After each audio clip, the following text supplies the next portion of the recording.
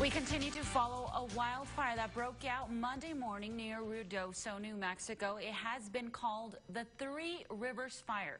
Thank you for choosing KTSM 9 News today. I'm Susie Castillo. And I'm Jay Russell. Crews continue to battle against the wildfire. Evacuation notices are still in place for some areas of New Mexico.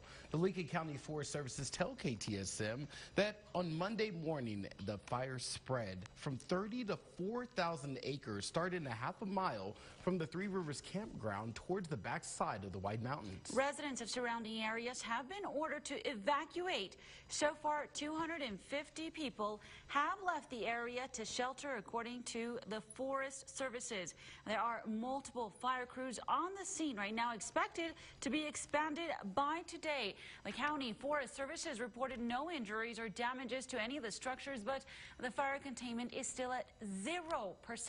Now, that's according to the latest information. Now, Ruidoso is having an emergency city council meeting at 6 p.m. later today. We do have a crew on the way to the scene right now. We will have continued coverage throughout the day in all of our newscasts. Make sure you stay tuned in and follow KTSM 9 News for updates on air and online.